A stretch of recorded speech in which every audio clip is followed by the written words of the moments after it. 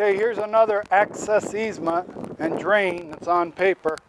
And they didn't have to put up a cart, no cart sign. They put the mailboxes right in the middle of it.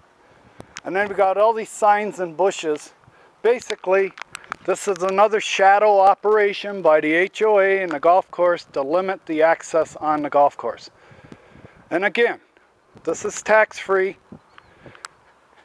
It's compliant like Tract H. It's got the right surface and everything on it, except it's got no outlet out there. It's got trees and bushes at the end. Plus it's got this no cart sign right here. This is a no golf cart sign. You can walk through it, but you're not going to drive through it. No golf carts. All right, this is in contradiction to Tract H.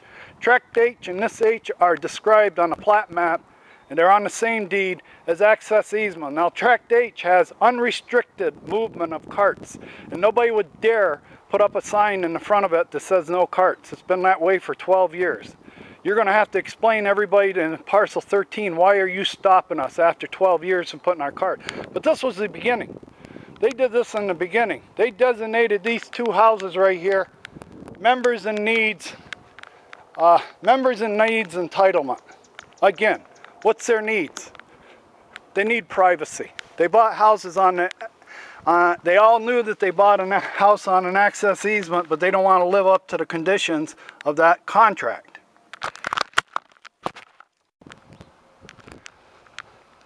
This is an access easement onto the golf course. Okay, up ahead of us is the 8th fairway and the 8th tee box, the women's 8th tee box. This is an emergency access easement onto the golf course. It's for emergency access. They didn't put the mailboxes in front of it like they did over in the other one. Okay, it's open and free to all golf carts that want to enter the course. Golf carts and people with golf carts use this as an access easement onto the golf course from this neighborhood. This neighborhood. Charlie Waters used to live over there around the corner. When he sold his house, he made sure that the person he sold it to had an access easement onto the golf course. Now this is emergency access easement.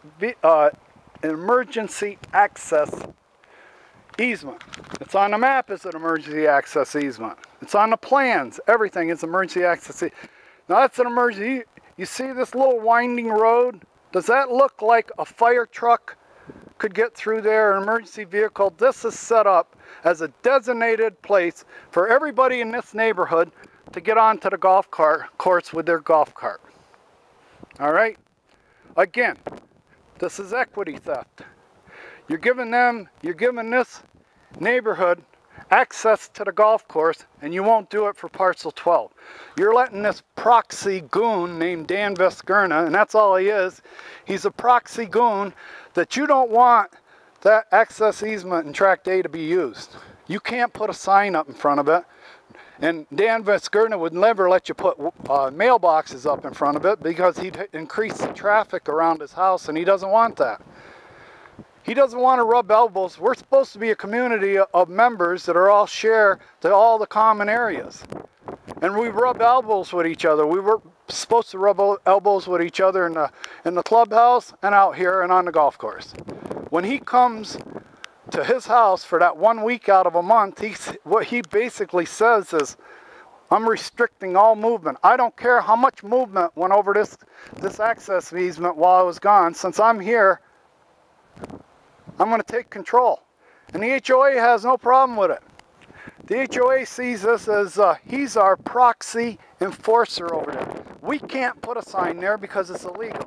But we're going to allow this snowbird to come in here, and we're going to let him run the show over here. And anything he puts to restrict the movement across that easement is all right with us.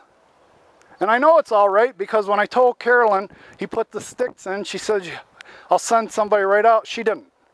She was going to let it go until Monday morning. So for all weekend long, we would have had 2 stakes right at the beginning of our access easement that somebody could have hit at night and tore their leg up with a rusty piece of metal.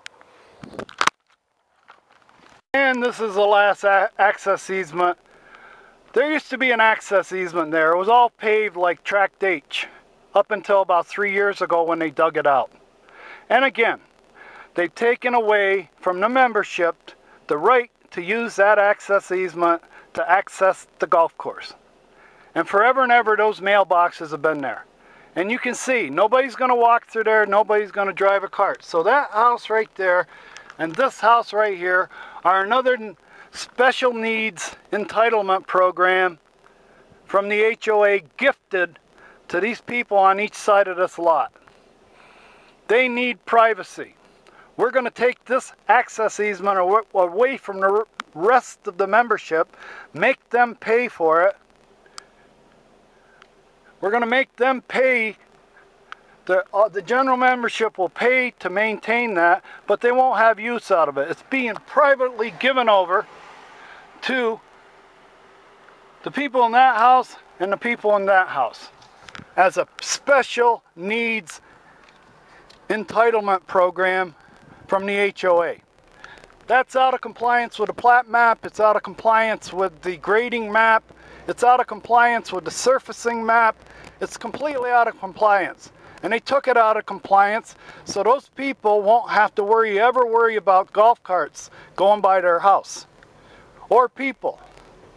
These are special needs entitlements being handed out by the HOA.